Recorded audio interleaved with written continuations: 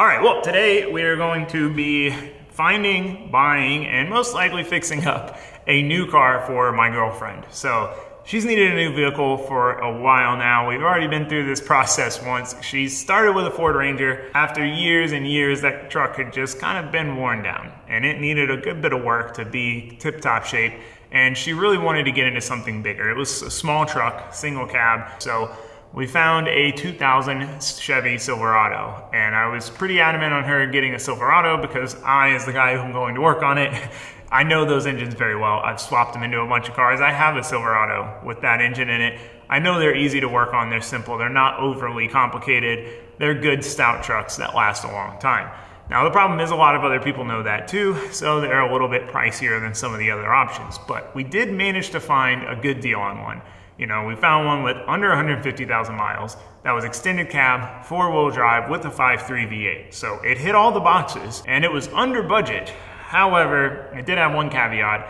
It had some rust, and I debated it pretty hard on whether I should, give her the go ahead, like this is a good truck to buy. And the rust wasn't visible, so, there's that. But yeah, in hindsight, that was the wrong call. Now, the truck never had any real mechanical issues besides needing the alternator replaced. It was a good truck in that sense. She had it for about 2 years. I mean, she put over 40,000 miles on it, and it never broke down on her. It never left her stranded, but the rust just, it caused problems. It reared its ugly head. At one point, one of the leaf spring shackles broke, and the leaf spring punched a hole in the bed because the leaf spring shackle is thin and had rust on it. And, you think about that problem and apply it to the entire truck. Everything has rust. Everything's weakened, everything's harder to get off, everything's harder to take apart. So because of that, if anything major were to go wrong with the truck, I know it's gonna be incredibly difficult to work on. Not to mention, now she's in a different position. She doesn't really need a truck as much. She's driving 45 minutes each way to work. So it made more sense for her to get into something a little bit more economical. Now the difficulty is she would much prefer a truck. I would say a car would be the best choice for her for what she does and the type of driving she does. So we kind of had to meet somewhere in the middle because you don't really get much truck for your money. If you're willing to spend 10 grand on a vehicle, that doesn't get you much in terms of any sort of truck, but it takes you a long way as far as a car, some sort of car, small SUV, something like that. So I tried to steer her towards the car. She tried to steer towards the truck.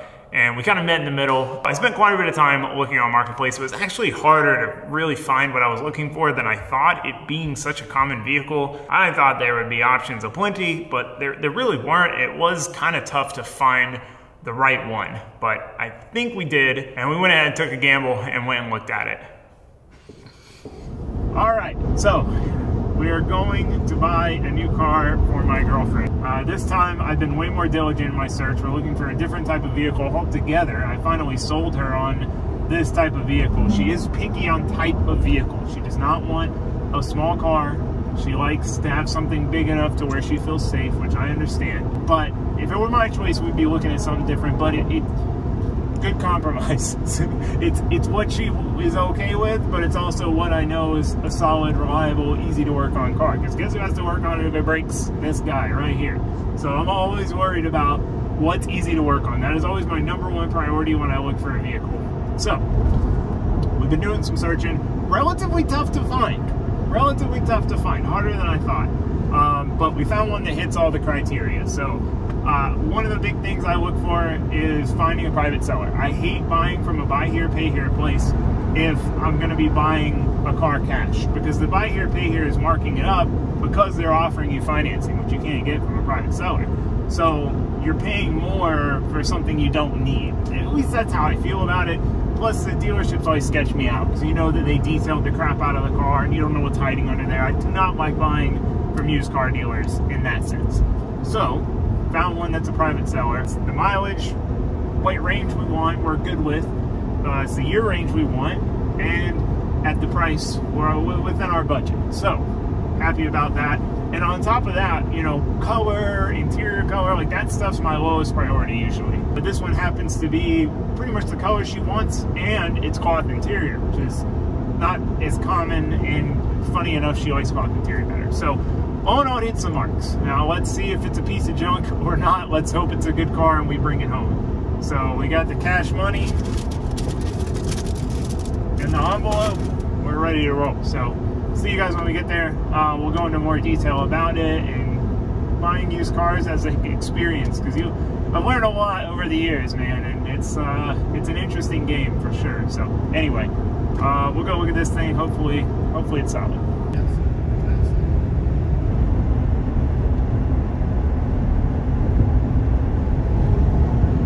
All right, it's a nice neighborhood. It's a good sign. Good sign.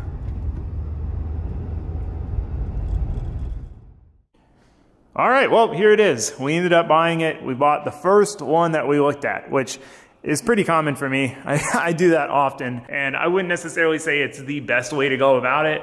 I just like to do my picking and choosing and overanalyzing before I go look at a car. I like to only go look at something if I'm ready to buy that particular one. Again, probably maybe not the best way to do it. I wouldn't necessarily advise it, but that's just the way I like to do it. Assuming everything checks out. You can never be afraid to walk away if something doesn't check out. But this one, this story checked out. I'm big on the story. Like I said, I like to buy from private sellers, not dealers, you know, not finding a car that's, you know, the whole engine bay has been armor-alled and you don't know how it was taken care of. You don't know if it never saw an oil change.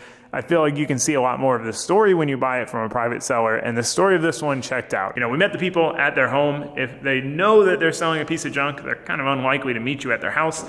They had owned it for a long time. That's another big thing. You know, if someone's never even put the car in their name, or they've only owned it for a month, that's a sign that there could be something wrong that they know about that they don't want you to know about. So they had it for years. It had it since 70,000 miles, which was a decent bit of time. The wife had just driven it home from work. It was still registered, so obviously these are all good signs for me. If the car's been taken off the road, it's not necessarily a bad sign. They could have gone ahead and replaced it, and then now they're selling it. But if it's still registered, then obviously it doesn't have any major mechanical problems because they wouldn't be driving it to work. So again, these are all not sure things. You can't fully guarantee based on these things, but it does help confirm the storyline. So fortunately, the story checked out, which was good because it was really hard to find one of these from a private seller. Most of the ones I found were from dealers. So it's not perfect, you know, it's got some scratches, some dents and dings, but it's a 2012. It's had under 150,000 miles.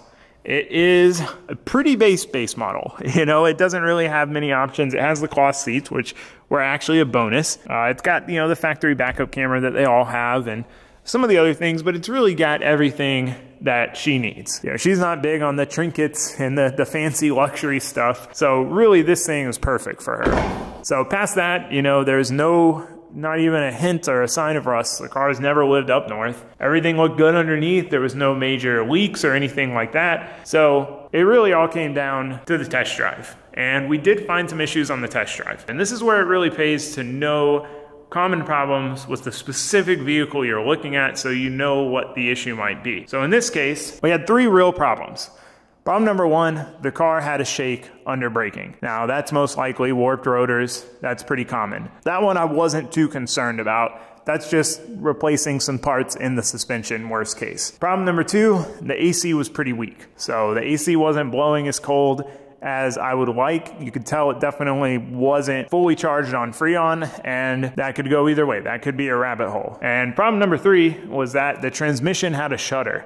As you would accelerate, it had a bit of a shudder at low speed, light acceleration. Now, fortunately, the transmission shudder is actually a very common problem with these. I know someone who has one with the transmission shudder, and if you look it up, it's a pretty common problem with a pretty simple solution. So we took the gamble on it. We were able to get the price down a little bit because of the issues, which was a bonus, and we ended up picking it up for what I felt was a really good deal based on what I had seen looking for these for a solid few weeks.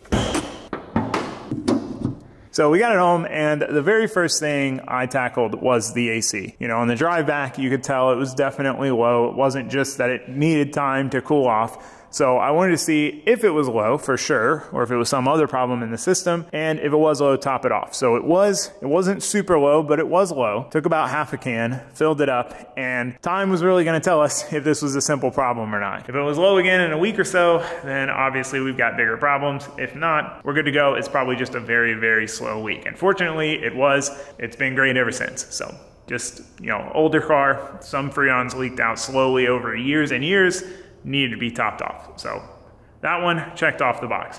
Problem number 2, transmission shutter. Now this is something I really wanted to get fixed because same as the AC, if it wasn't, the simple solution didn't work, it was gonna be a little bit more expensive of a fix, which I budgeted into the price we got the car for and was prepared to have to change the transmission if that turned out to be what needed to be done. But fortunately, it wasn't. So the process to fix the shutter is pretty simple. You basically just replace the fluid. So to do that, you can't really drain all the fluid out at once because a lot of it's in the converter. So the common process is you drain, you get about 3 quarts out, top it off, drive it around just a few miles just to cycle it through, drain it again, top it off again, do that 2 or 3 times. So we did it twice and the shutter went away completely. So big potential problem number 2, taken care of. And after that, problem number 3 kind of fell to the wayside. She's actually had this thing for about 6 months now, and we're finally gonna tackle problem number 3. Fortunately, it has been really good. She's put a good bit of miles on it. She's had it for 6 months. It's been good to her. But we took it on a trip recently to see family. You know, we took all the dogs, 3 hours each way. And problem number 3, the shaking under braking. I was like, man, I gotta take care of this. You know, when you're not driving the car every day, you kind of forget about it. But after driving it, it became priority on my list. So that's what we're gonna do. I wanna fix that problem and then see how this thing is with all 3 problems taken care of. So let's go take it for a drive first. I'll show you what the problem is and hopefully my potential solution fixes it. The problem is when you brake, it shakes a little bit. But it's really not doing it that bad right now. So you can feel the pedal pulsing. And I'm holding it static in the same spot, which leads me to believe that the rotors are warped. Because basically what's happening is if the rotor is warped, it's gonna grab harder in one spot, and then as it rotates to the next, it's not gonna grab as hard. So the car will kind of free up and then grab again. So the solution, replace the rotors, replace the pads, and see where we're at. It could need some suspension parts, could be that, but the car has always felt very tight. So I don't think that that's the case, but you never know.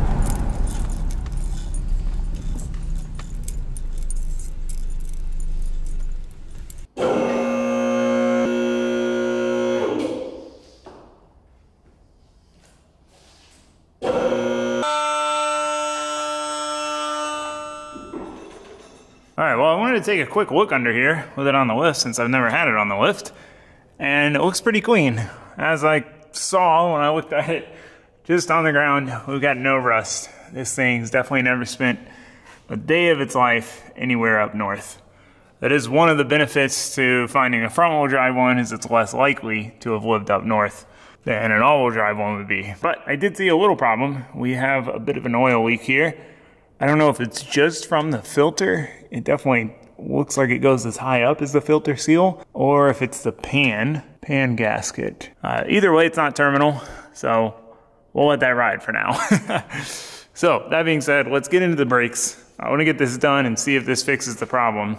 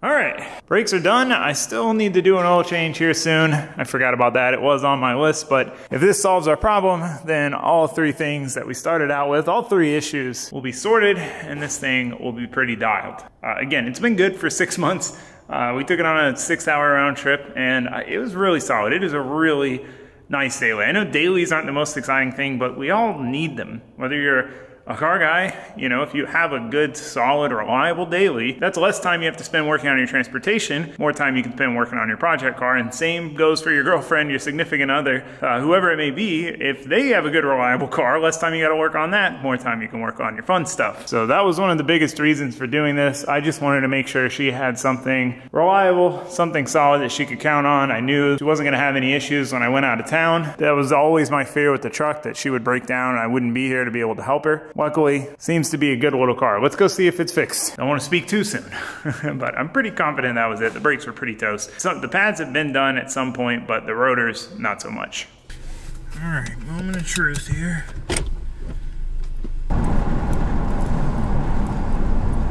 Ah, finally. Finally, I almost never drive this thing, but every time I do, I'm like, man, I gotta fix this. And I've been kind of putting it off for about 6 months now, so glad we finally got it done. It feels great now, super smooth. Do a little bit longer of a drive, make sure, but I think we're good to go. Yeah, light braking is where I like to do it a lot, and it hasn't done it at all, so I think we're good.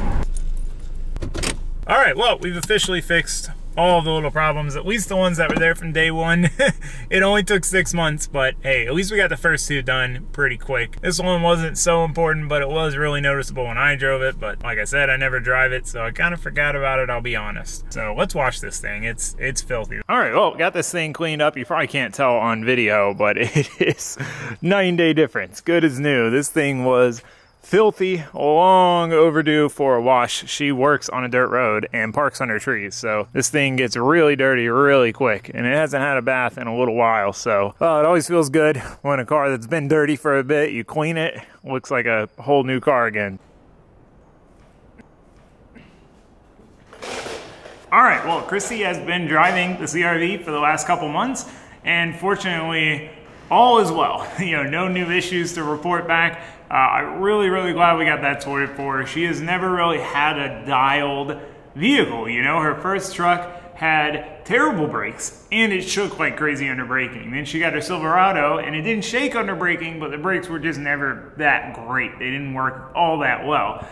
This car had great brakes. They worked incredibly well. It stopped super fast, but it always had that little shake. So to have all that sorted, it feels good. And you know, she's been driving it. She's been getting steady 27 to 28 miles per gallon in the city, driving through stoplights, which is pretty impressive. You know, that's calculating it at the pump. And it matches up with what it says the estimated mile per gallon is. All is well. There's really nothing left to do on the front of dialing this thing in, working out those bugs that you find with a new car. So now we can do the fun part. We can do some upgrades. I've been waiting a long time for this, but it's finally time to make this thing look a little less boring. So firstly, we have these Koenig lockout wheels. Now these are pretty cool, man. I feel like they've got this nice kind of rally style to them, which is perfect for this project. And I decided to go with bronze. You know, I thought about getting something a little more subtle for her. She's not big into flashy, poppy wheel colors, but this bronze is just such a nice bronze, and bronze on white is just such a killer combo. I couldn't resist. So these are 17x8 plus 43, pretty tame, not super aggressive setup, and I know Koenig wheels very well. I've ran them on a ton of different cars. I've smashed them into walls, other cars, rumble strips, potholes, just about everything you can think of, and I've never managed to fully break one. So I trust them. I know they're gonna hold up on her car and get her where she's going safely, but while being, you know, a little bit stylish. So to go on them, the tires, these are sick. This is like the thing I'm most excited about is these new Nitto Nomad grapplers.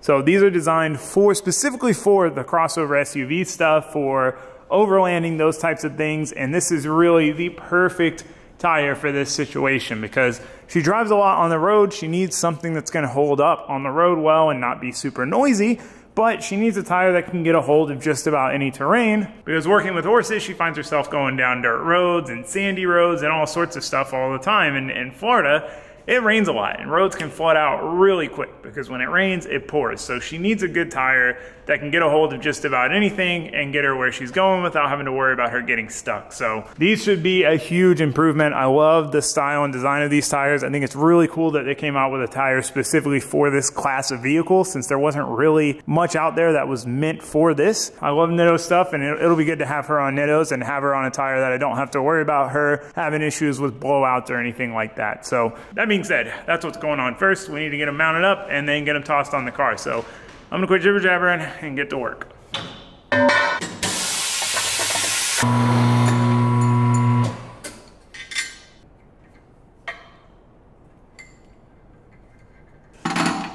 Alright, well, I kind of screwed up and I ran out of my tire lube. So we gotta use a little dish soap.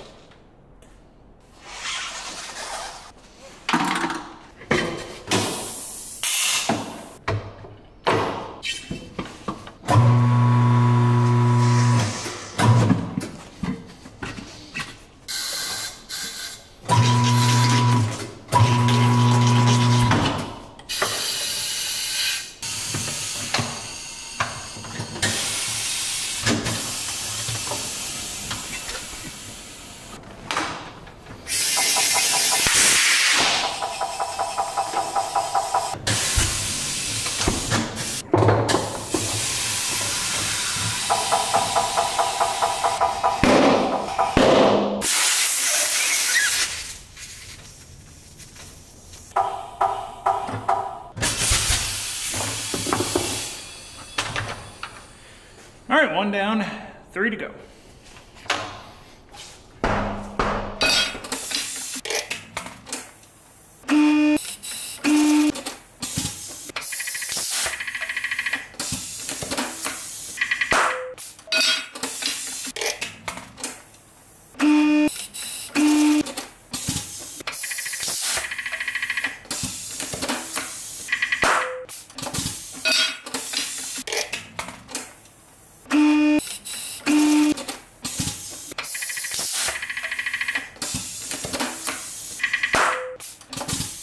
All right, wheels and tires are all mounted up. Now, since I know you're gonna ask, no, I did not balance these. Now, if I could have, I would have. My balancer is buried in the container. I don't have a place for it in here, but I normally don't balance any of my wheels and tires. Obviously, for my drift cars, it wouldn't make sense to, but even my daily drivers, my street cars, I never balance them and I never have issues. Because one thing I've learned over the years mounting and using literally thousands of tires is if you get a good quality tire and a good quality wheel, you generally won't have balance or shake issues. Now that being said, I'm not saying that I wouldn't benefit a little bit from balancing my wheels and tires, but I just don't bother because I never have any issues with any sort of shakes or vibrations. That being said, if I could have, I would have on these just because they're for my girlfriend's vehicle. They're a larger wheel and tire, so any imbalance is gonna be amplified, but I don't think we're gonna have a problem. Now, if we do, if there are any, even a tiny little shake, tiny little vibration, I'll take them and get them balanced. Or I'll dig my balancer out of the container, but I think we'll be fine. Like I said, good quality tires specifically, you generally won't have any issues. The better your base is, the less weight you need to correct issues, because you're gonna have less issues, less imperfections. So that's my stance, I'm sticking to it. No, just I'm not saying you shouldn't balance your tires. I just don't bother because I don't have any issues. So yeah, let's get these mounted on the car.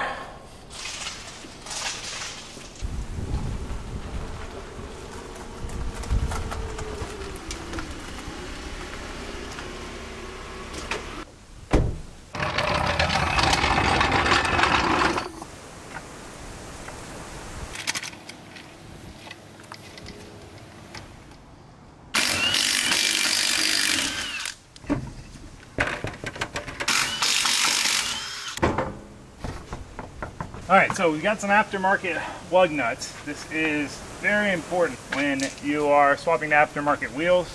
You need kind of a smaller, different conical seat and everything. So I actually had to steal these. I just got these for my 8.6 and I had to steal them back to put on this car.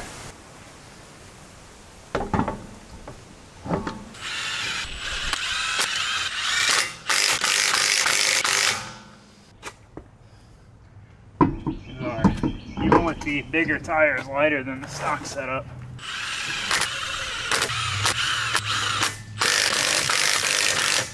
Going back and forth. these, but. Woo!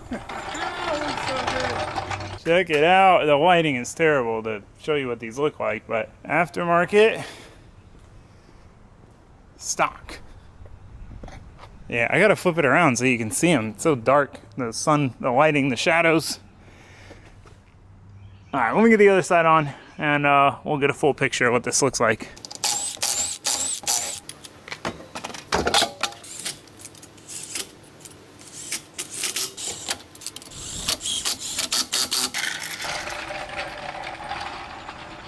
Yeah, that looks way better. Those tires are so perfect. Oh, the lighting is terrible. I'm gonna go drive it and then we'll try to check it out in the shade. Look at that. Oh, it looks good. It's perfect. Not too big of a tire, not too small. Offset's still within the fender arches, so she won't spray the side of her car with mud. I would have gone a little more aggressive if it was mine, but I think that's perfect for her. Not an ounce of shake. Not even the slightest bit. If we get any rubbing at full lock here. Look at that, no rubbing. Wow, this thing's got really good turning radius. I think it honestly drives better than before. But yeah, literally no shake whatsoever. All right, well, here it is all cleaned up again. And with the wheels, I am pretty dang happy with that. Perfect setup for her. The tires, the wheels, the offset. Subtle, but still a little bit of pizzazz. It's dialed, man. It looks like a rig. Now I want to drive this thing. So I never wanted to drive it before, but oh, it looks so good all cleaned up with the wheels. I'm stoked. Been wanting to do this for a while, and what a difference. What a difference. There's still some little things to do to this thing. I need to do, you know, restore the headlights. It's due for an oil change, but yeah, nice new Nomad Grappler tires, Koenig wheels, cleaned up, spicy unit. Stoked. Oh, so that being said, that is going to be a wrap of Chrissy's CRV project. Let me know what you guys think of it. Was it a good choice, bad choice? So far, I like it. If you need a daily with a little bit of room, it's a really good choice. Great gas mileage, pretty comfortable. Definitely feels like an economy, you know, economy car. The doors feel real light and dinky. There's not a lot of sound deadening, but you know, part of that is a sacrifice for efficiency and cost. So I'm happy with it. I think it's the best choice for her and what she does. But let me know what you guys think. If you have one, what would you have picked instead? Let me know in the comments below. But for now, that is gonna be it. I've been filming this video for the last few months, so I'm gonna go ahead and wrap it up. So thanks for watching. Thanks for subscribing. I sure hope to see you next time. Goodbye.